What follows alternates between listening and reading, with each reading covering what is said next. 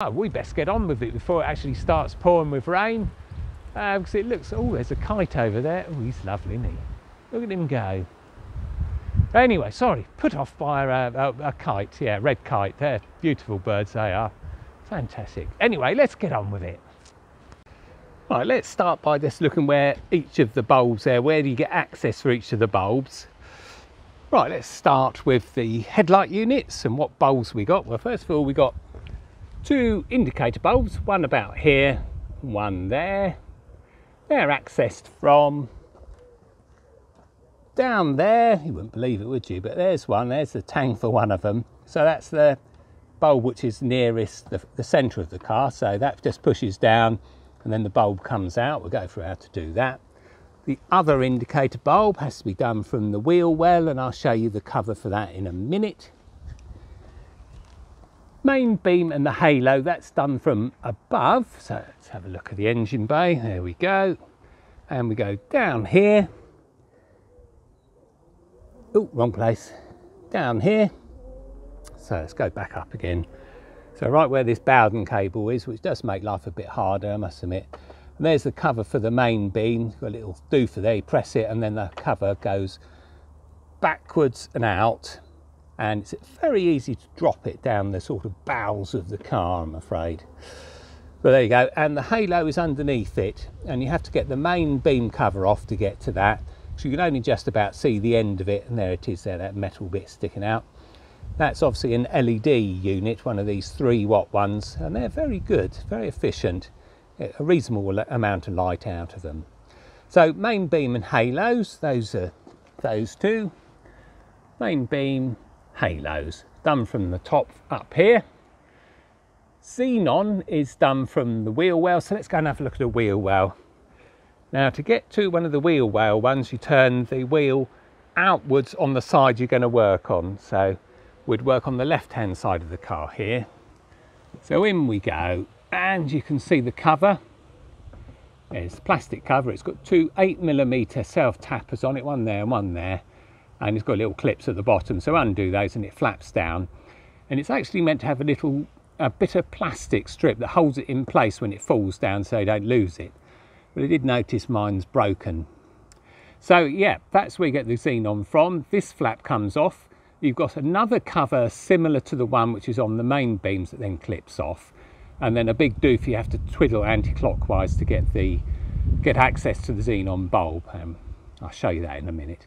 And this is also where you get to the indicator bulb, the second indicator. So we've got the indicator up here, and we have to go through this again, I'm afraid. And then it's a real struggle, so you've got to get your hand up in there to get to it. There's no little metal clasp on it this time. You just get in there, get your hand around there, twiddle it anti-clockwise by a quarter of a turn, and it'll pop out. So there we go. Sounds easy when you say it quickly, doesn't it? So yeah, they're awkward. Next one's slightly more awkward, which is the fog lights. And because they're such a pain, I've put LEDs in mine, so they're going to last a lot longer, and polished up the lens on it. So if you have a quick look at that, you can see there's an LED in there. There you go. And also polished the covers on them. And you do that with the 3M headlight restoring kit. Brilliant for that. It's an exact fit to this as well. And I'll show you how to do that as well. Unfortunately, the fog lights themselves are got from underneath the car. And yeah, it's been a while since I've done it because I've had these LEDs in a few years now. And unfortunately, it means undoing two plastic covers, one each side, one for each of the fog lights, and the main big cover as well. So I can go through that. And you have to put the car up on ramps, obviously. You can't do it like this. I can't fit in there to start with. So yeah, two plastic covers, which got lots of bolts on them, and yeah, there's a whole array of bolts along here. I'm going to turn the camera off in a minute. I do this so many times. There's bolts there that holds this plastic cover here in place, and then I'm afraid you have to get the main cover off as well. So yeah, that's a bit of a pain. Fog lights are a pain on the 6 Series, I'm afraid. Then we've got the side repeater. That's quite easy. It hasn't moved for a while, then this bit gets stuck a bit, but we can go through exactly how to do this. This plastic bit of trim, this chrome trim, goes backwards, and then you get a trim tool and you twang it in there, and this comes out as well. So it's best to know how it's done, but it's reasonably easy to do it. Okay, so that's those. So go to the back of the car. First of all, the high level brake lamp is all LED, so on the convertible it is anyway, that's where it sits. Because obviously there's no, you can't have one on the back windscreen because it disappears when you've got the roof down. So yeah, that's all LED, so that's not going to go wrong, thank goodness for that. Indicators got from inside the boot, so there's the covers for them, same on the other side. Standard standard tungsten bulb with an orange colour, and I have tried LEDs in those, and they work for about a year and then give up, because you've got to have a PTC device on them. Difficult to stand these fellas up, but there we go, we're up. So there's the bulb itself, so they're all orange, got to be coloured, and there we go, that's a PTC device I've soldered on the bottom. That stops you getting error messages. But with all PTC devices, they do fail after time, and with an indicator which is flashing on and off and on and off, don't last that long. And I've put the tungsten bulbs back in because I'd much rather be safe, because it's really bad if you have an indicator that fails on a car, because then other car drivers haven't got a clue where you're going. So yeah, much rather have working ones and digital looking ones like these LEDs. Then the last lights we've got, well, of course the brake lights, they're brake force indicators, so they're all LEDs, and people do worry sometimes and say, well, only half my LEDs are actually working. Well, that's normal. When you press the brake pedal lightly, half of them come on, and if you press it really hard, they all come on. So don't worry if only half of them are coming on, and that's the lens for the indicator. Then down here we've got the reversing light, a reflector, and the rear fog light, same on both sides. Unfortunately, they have to be got from, well, by removing the rear bumper, and as you can imagine, that's a reasonable job. Especially in a convertible with all this stuff in the back. You have to get half this trim out to get to the screws, and then it's a lot of messing about. I don't think you can get it from underneath. I will do a bit of filming from underneath just to check. But anyway, that's where we go. That's all the lights. Excellent. Right, let's get on with it. Do the halos and the main beams. That's a good place to start. It's going to take a bit of messing about, I'll tell you that for nothing, especially with the cameras, because not only is it difficult to get to, it's nigh impossible to see as well and have a camera in at the same time. Okie doke, so I'd best move some cameras around. Right, here we go then. I've had to move my camera into portrait mode, which is very unusual. And the main beams we've got, there's the cover for the main beam, and there's the halo underneath, and just about see it down there. Probably get a better view down here. Okay, yeah, so that's not too bad. We can see what we're doing a bit there. Right, now you usually need two hands to get the main beam covers off, so I'm going to have to try and do this with one hand. Here we go, hand in. That's got it a bit easier. Then you make sure you don't drop it, and there we go, it's out. Right, I'm going to have to put the camera down there so you can see what's going on. I'm afraid it's all going to be sort of upside down and a bit weird this week. So there's the main beam, two terminals on it, and at the top it's got a little plastic tang that you just lift up to get off. Now normally with halogens you mustn't touch the glass envelope of the bulb, because that doesn't do them any good at all. And if I can focus in a bit better there, touch the screen. There we go, that's better. Yeah, but in this case, it's nigh impossible to get the thing out without touching the envelope of the bulb. So I'm afraid you just have to make compromises. Okay, so I can't have the phone in there and my hand in there, so I'm going to have to move the phone over, refocus it where we are working. Hand in, find the tang, so we don't pull off the connector yet.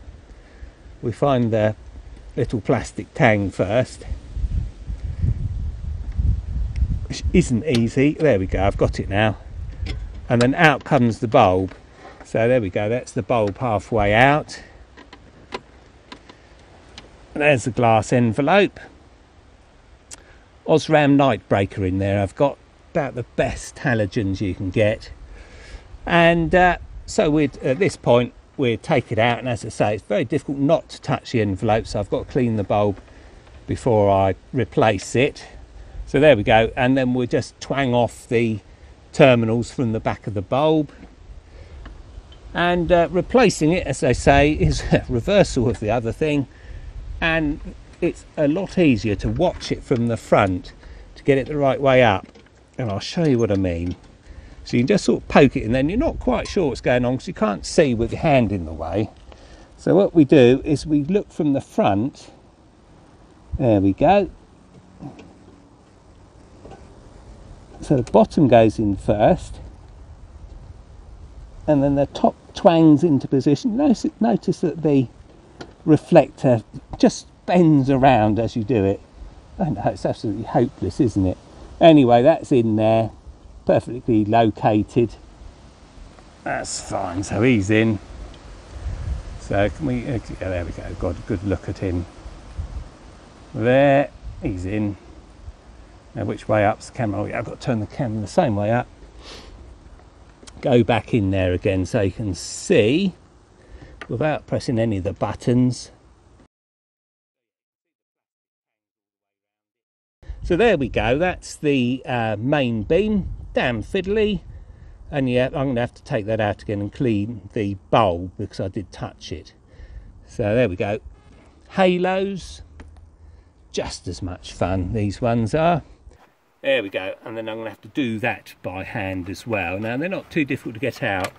They're sort of a slight turn anti-clockwise, and then out they pop. Simple as that. And as I say, this is an LED replacement. Let's get the focus working again. There we go. So it's only a 3-watt one.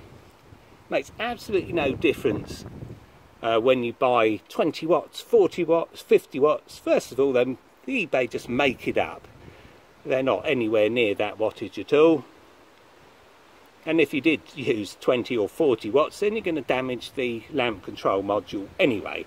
But they're all lies anyway, because they don't demand that much current, much less current than that. There we go. So, and this one doesn't have any sort of ballast resistors or anything like that. So the way you get this, you just get a bulb like this in its holder and a connector, and you just plug it into the original connector that would go on the back of the halo bulb. Yes, so here we go, better picture with the light not on. So you can see two tangs there. There's one at a funny angle, number two's at a funny angle, and the third one slightly smaller and not at a funny angle, and that's the top. And so what you do to make it a bit easier to get in, oh blimey, it's windy out here today. Right, anyway, here we go. We just mark the halo with a couple of green lines, and that denotes the top, because by the time you've got your hands down there and try to wiggle it into position, it's not going to be in the right place anymore, and you're never quite sure which way to turn it back round again. All right, put my felt tip away. Right, I'm going to have to start recording again because I need the light on and I need it to be upside down, so hold on. Right, here we go. This is not impossible, it really is. I don't know why BMW, how they managed to make it just so pig awkward to change bulbs. It really is ridiculous, and these halos, oh, they're just so tricky to put in. You really can't see what you're doing even from the front. So I need to get my hand right down there, find the hole that it goes into, and then this is a bit which is fiddly. Now have I still got a picture? Well, you can see my hand, that's about it. I'll move my hand a bit. That was the Bowden cable. So it's just slightly anti-clockwise of, so I mean that looks like it's in place, doesn't it? But I can assure you it isn't. It's just not locating at all. So you've got to find where the lugs go in. And I'm rotating it. Nothing's happening, of course. Can't see a sausage. And see, now we've got to a position where we're not quite sure which way up we are, but we can see that tang there. See the green marks. So that's it. Both sides have gone in. And then we're just a matter of turning it clockwise. And you think, oh, that's it. It's in. Brilliant. It isn't. So I can see the bottom's dropped out. So I have to undo it again, make sure all three sides are in, and then turn it clockwise again, and we're in that time. Thank goodness for that. Right, so yeah, that's how it is with the halos and the main beam. So have a look down there. We can just about see down there that it's got a green mark on it. I'll just see if I can change. Yeah. So you can see the rib at the back of the halo. And that's got a sort of just a little green line on it along there.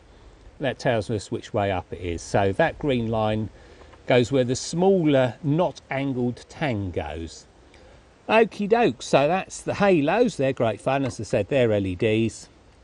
A lot whiter, but not a great deal brighter. And don't waste your time on any of the eBay ones that have hundreds of watts.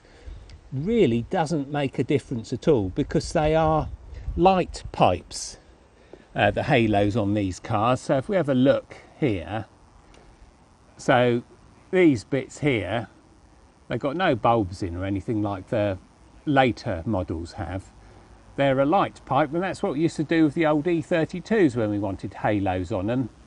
We'd get a bit of perspex rod, bend it, and then put lines in it. That's exactly the same method they've used on this. So yeah, a light pipe, and the light goes off in both directions. So it goes to this halo, and it goes to the halo on the Xenon as well. And it really doesn't make any difference how much power you put in them. They really only light up to a certain amount. I'll put them on so you can see what I mean.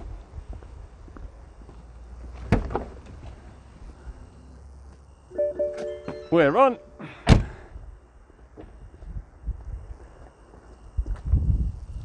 There we go. So, I mean, looking at them here, they don't look too bad at all, but I mean, they're not that great. And that's about as bright as you can get.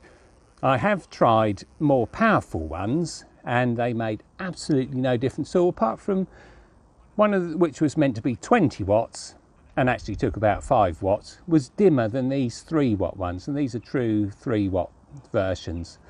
So let's go backwards a bit. Oh, Pippi, that's a good boy. And as you can see there, they're all right. They're all right, but not perfect, are they? Not as bright as the later models. But that's what to be expected, I'm afraid, because the later models use completely different technology. So there we go, halo's done, main beam's done. Of course, I haven't put the main beam cover back on again, so I have to try and do it with one hand again. So let's have a look at the cover first of all. There we go, that's what the cover looks like. Got little doofers at the bottom and a clip at the top, and that clip clips into the little place down there. That's where it clips onto, that bit there. And so it's really a case of balancing it until you get it on into those two holes to start with. So stick you back down there again. Of course, I do have to hold on to the camera at the same time. So try that side, this side. Move the cable out of the way, I think. Don't want to bend that Bowden cable though, because that's the bonnet one. Now I have lost one down here before, and unfortunately that means putting the car back up on ramps, which we have to do anyway for the fog lights. Yes, I'm afraid to change fog lights the car has to go up on ramps. You have to get underneath it and all sorts of daft stuff. Now is that in place? No, one of the legs is in, one of them isn't, and I can't see what I'm doing. Oh, that's it, I think. There we go. And then it's just a case of pushing it into position. That's it. There we go, that's in. So main beam's back in, halo's in. What next? Well, Xenons, I suppose, and then the indicators. Well, I can show you one of the indicators while we're here. First of all, put them on so you can see that there's actually 2 bulbs at the front. Right, so we'll put the hazard lights on, I think.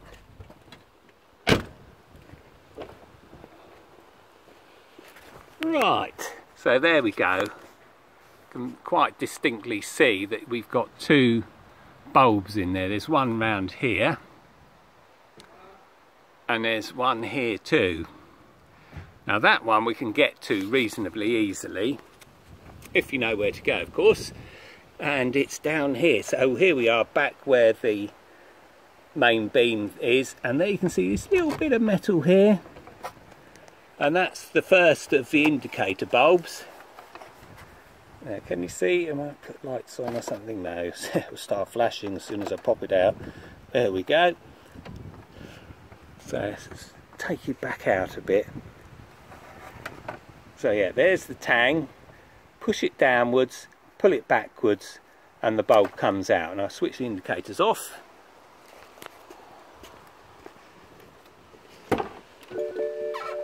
Yeah, I know the lights are on. Right, that's off.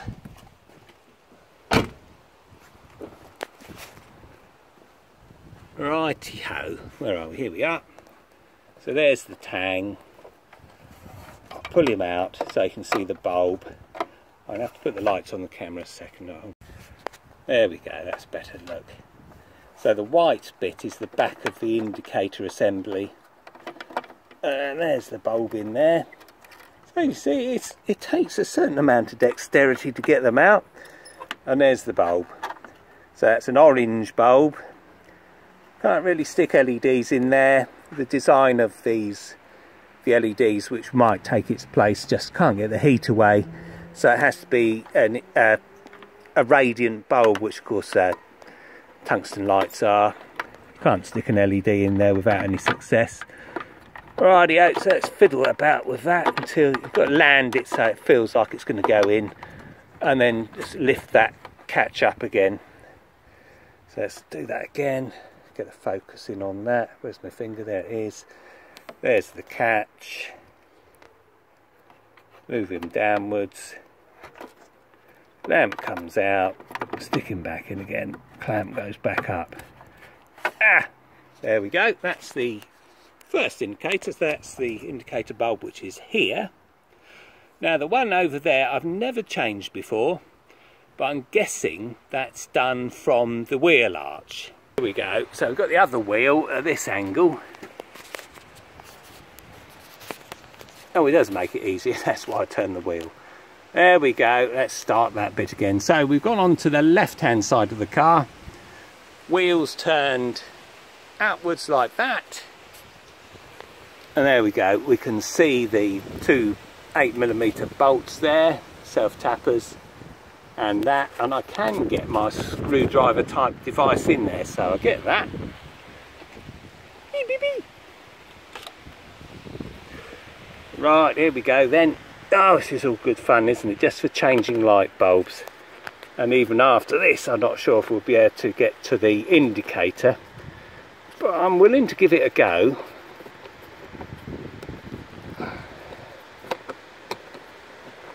Is he out? He's out. One out. So yeah, you can imagine doing this at the side of the road, can't you? Excuse me sir, your headlights doesn't seem to be working. Yeah, well just give me 20 minutes. Oh no, make that 5 hours to change the bulb. There we go, cover off. Righty-ho. So we've swapped cameras. I've had a go at doing this without the camera in the way, and it's not too bad. So where's it gone again? Yeah, that's the Xenon. Okay, but, oh, there it is. Now if I put the camera about there, might be able to get my hand in. There's the cable. Anti-clockwise turn. And there we go, we're out. Another orange bulb, and not suitable for an LED. I have seen LEDs that purport to fit in those fittings, but There's no way you can get rid of the heat from them, because that, I'm quite sure that is, but that's a few watts, isn't it, that one? Quite a few watts. And there's the where you undo it. It'll have a little doofer to press. There it is. That's the doofer there to press, get the connector off. And now I've got to get that back in after fiddling around with it. Ah, not so hard. Rightio. I'm sorry, you can't see a sausage while I've got my hand in there. But I just pushed it into the aperture, turned it half a turn, actually just a few degrees. Oh, for goodness sake, where is it? There it is. There it is. That's it, that's it. So, cable out the way, hand on it, little few degrees turn, out it comes, stick it back in again. Ah, that's it, he's back in again. So there you go, that's the Xenon, which is just turns this, and the indicator bulb. Thank goodness for that. Now I can put that cover back on. And just for completeness sake, that cover goes on just like the ones on the back of the main beam. So it's got two lugs at the bottom, one there and one there. Press down very hard on that clip up there, and then the whole thing will come backwards. A very difficult thing to film, really. But anyway, that's it. That's those two covered. Right, cover back into position. I've put the two self-tappers in loosely. Let's do them up.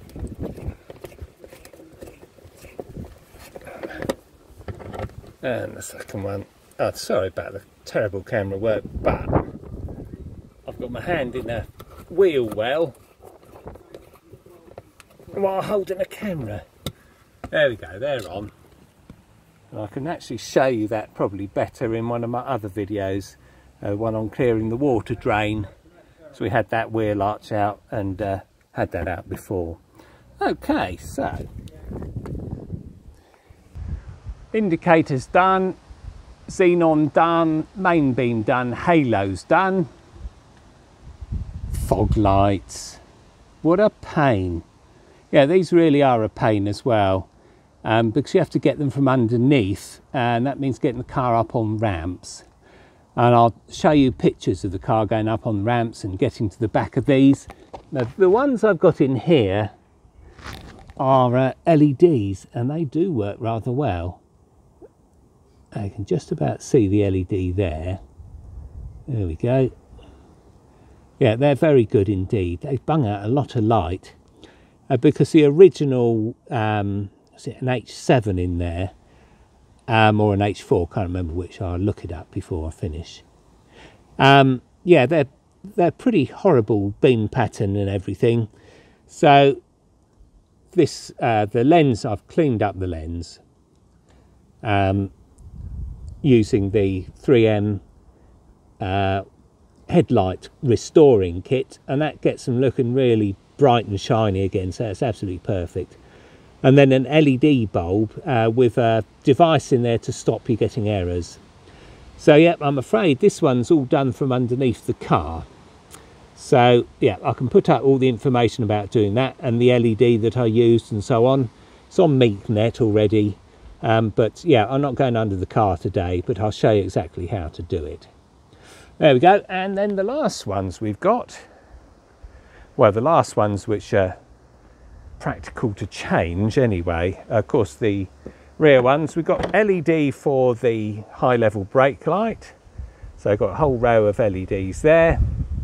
They're not going to fail, so we don't have to worry about those. Righty-ho, indicators, rear indicators. There we go, we've just got a little doofer there. Pull him off at the top. So he's got a couple of tangs at the top, and that clips in at the bottom. And the indicator bulb's very easy to get to, it's just here. Yeah, I've come across this before where they It looks like it's going to be easy to come out. It doesn't want to come out. So it's the standard tungsten bulb in there. I've tried LEDs in there, but they do need a PTC device, a positive temperature coefficient device. There we go, he's in. So I might have one of them around here. Go through all the junk that's here. No, obviously thrown them away. Oh, there's one. There we go. So that's one of the LEDs I have tried.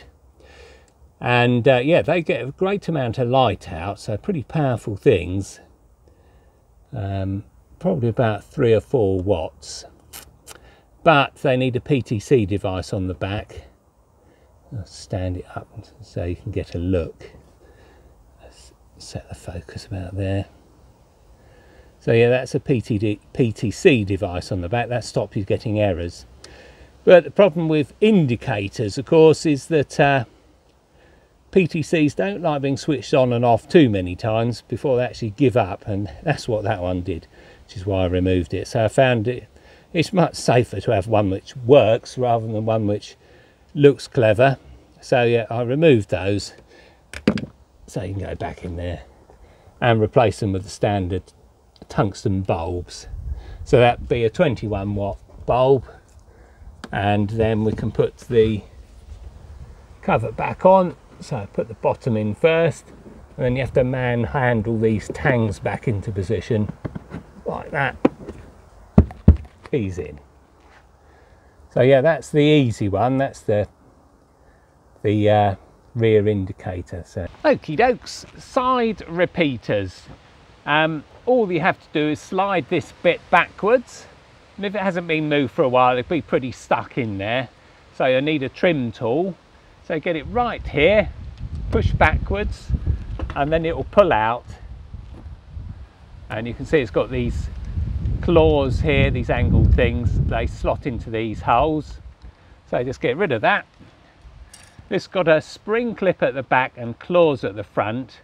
And you'd think you'll pull this end out, but no, what you do is you push it from the front like that, and then get the claws out. And so there you go, there's the spring clip at the back, and there's the claw at the front. And to change bulbs with these, you just twiddle this half a turn like that, and out we go. So it's got a little orange bulb in there, looking a bit sorry for itself. It's been sprayed at some point, so I guess this wing was damaged at some point. It's been resprayed. That's a bit strange, isn't it? It gets sprayed like that. How strange.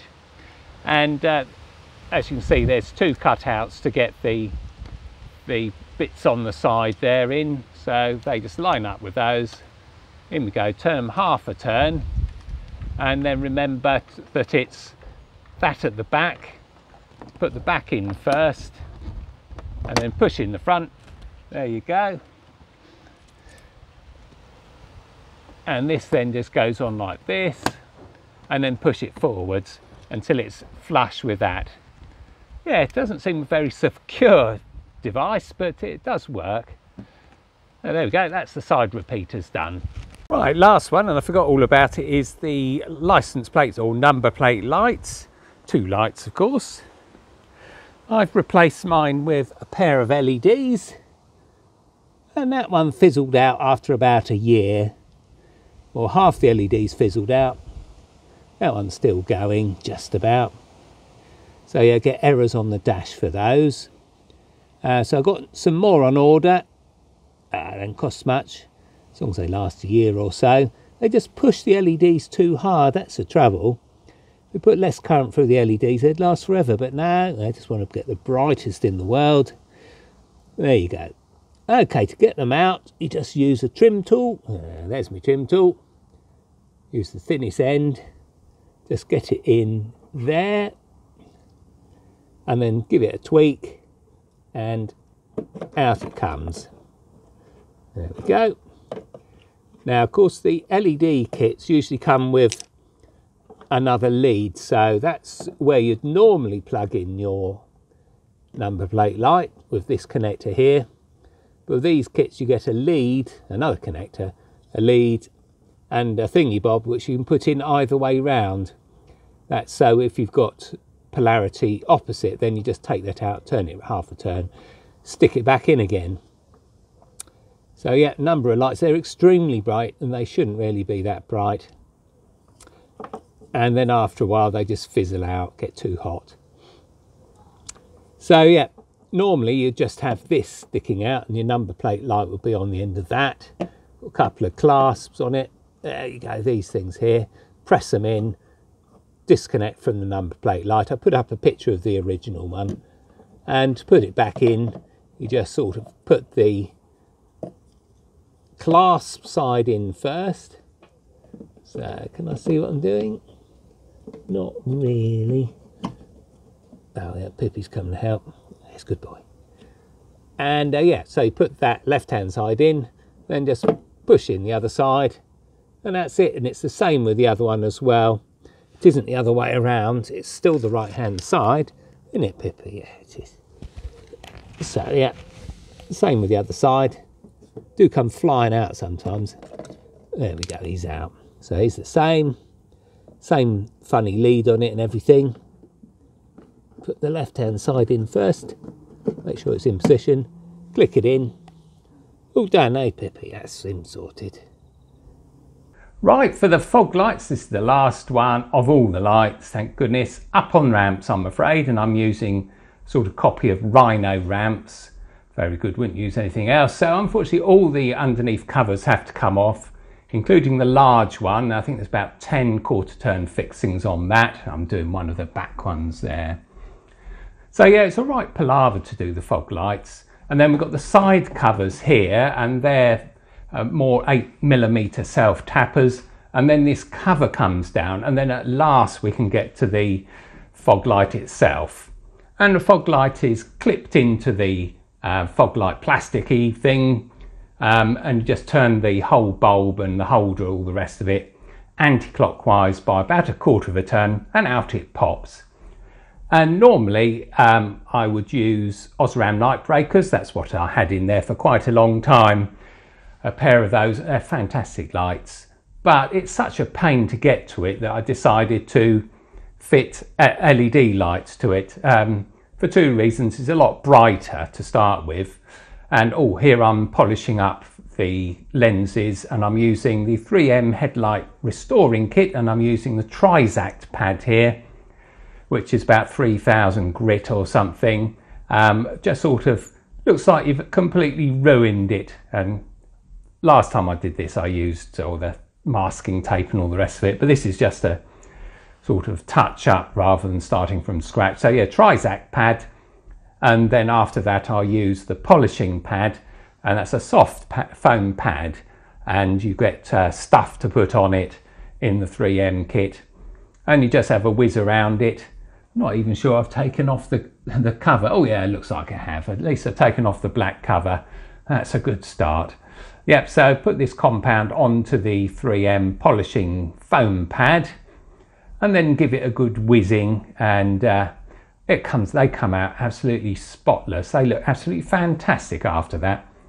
And that's all that I did the first time. I replaced the bulbs, tungsten bulbs with the halogen bulbs with Osram night breakers halogen bulbs, and you get a reasonable amount of light out it, but it's not that powerful. So I thought the next time I'm going to change bulbs, I'll put some LEDs in there, and that's what I did next time. Is I put some powerful LEDs in there, repolished the lens and leveled the fog light device. There's a couple of screws on it, one which does sort of left and right. Oh, this is where I put the initially did it. I put all the masking tape round and all the rest of it.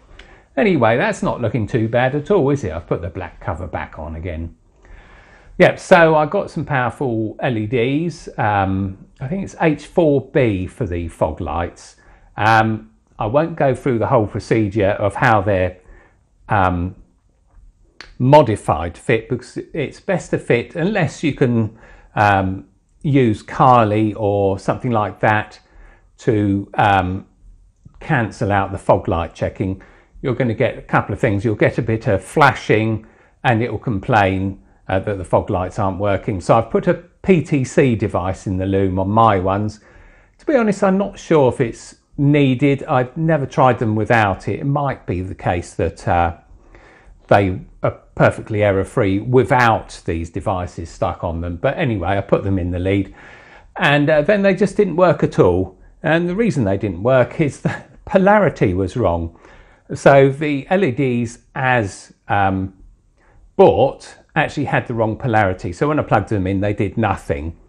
And what you could do is you could sort of turn the connector the other way round and then plug them in, and then you have to hold the connector together with tie wraps. And then they work fine, and you haven't had any problem ever since. But what I did do is I went back and, or at least on one of them, if I remember rightly, and swapped the wiring over.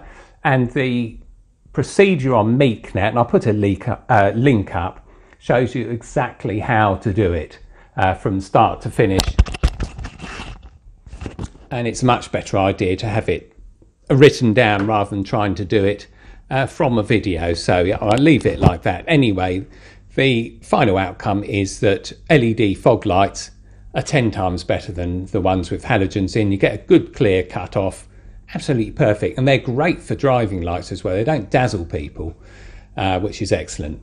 Anyway, this video has been quite long enough already, coming up to 45 minutes or something. Absolutely ridiculous just for change. It just shows you how difficult it is to change light bulbs on the 6 series. It's absolutely ridiculous, isn't it? It's crazy. Anyway, thanks very much for watching. Thanks for subscribing, and I'll see you next time.